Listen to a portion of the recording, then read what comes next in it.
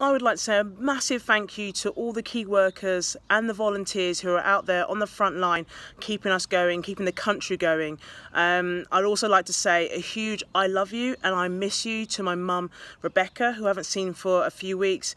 It's moments like this which really make you appreciate your loved ones. So to end my message, I'd like to say again, thank you, but also I love you and I miss you to my mum as well. Let's keep going, let's stay strong during this difficult time.